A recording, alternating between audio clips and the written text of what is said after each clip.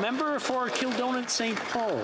Mr. Speaker, something has gone seriously wrong in this country. There's been a 32% increase in violent crime over the past 7 years, and Canadians are feeling the impacts across the country.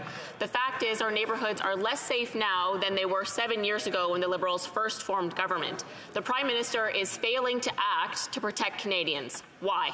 Good question. Honourable Prime Minister. Mr. Speaker, I can tell you what won't make our communities safer.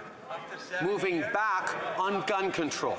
We have moved forward with strong measures on interdicting assault weapons, on freezing the market on handguns, and these are things, unfortunately, the Conservatives continue to stand against. They want to make assault weapons available again to Canadians. They want to make handgun purchases available once again to Canadians. We are going to continue to stand for stronger gun control, even as we invest in communities, even as we support our police forces, even as we stand forward to create a safer Canada.